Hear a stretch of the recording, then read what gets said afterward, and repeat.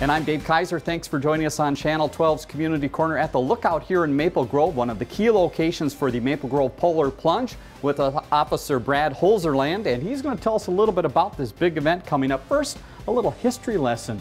How did law enforcement get involved in this and why? Sure. Law enforcement has long been involved in the Special Olympics.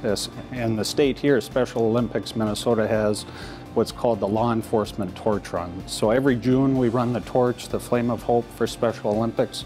And as part of that fundraising, it spawned into the Polar Plunges. It just seemed like a Minnesota thing to do. Right. So for the last 8 years, Maple Grove has also been hosting a Polar Plunge out at Fish Lake Regional Park right now, where we also raise money, and all the funds directly benefit Special Olympics Minnesota. This is actually our 9th year. It is a grand event.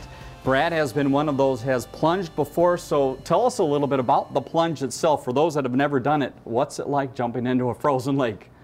A lot of people use the word exhilarate. Okay. People don't know what to expect. Probably within the first 2-3 seconds of submerging and coming out of the water, your focus is only one goal: getting out of the water. That's right. Where's that hot tub, right, to warm you up a little bit? You mentioned this for Special Olympics. Give us a little bit of that information. How does this help Special Olympics, not only here in Maple Grove, but throughout the state? Sure. Special Olympics' goal is to provide opportunities for those with intellectual disabilities. So the money that is raised goes to providing those opportunities. All of the money that we raise through this event and the other 15 plunges throughout the state directly benefits this great organization. All right, Brad, stay right there. We'll talk to you more about some of the logistics of the event in a second, but right now here's a look at some other things happening right here in the Northwest area. A Martin Luther King Day celebration is coming up at the Brooklyn Park Community Activity Center on Monday, January 18th from noon to 2 p.m. For more information, go to brooklynpark.org. If you're interested in learning how to play bridge, an ongoing series of lessons and practice sessions are happening Mondays from 3:30 to 5:30 p.m. at the Crystal Community Center. Call 763-531-0052 for more details.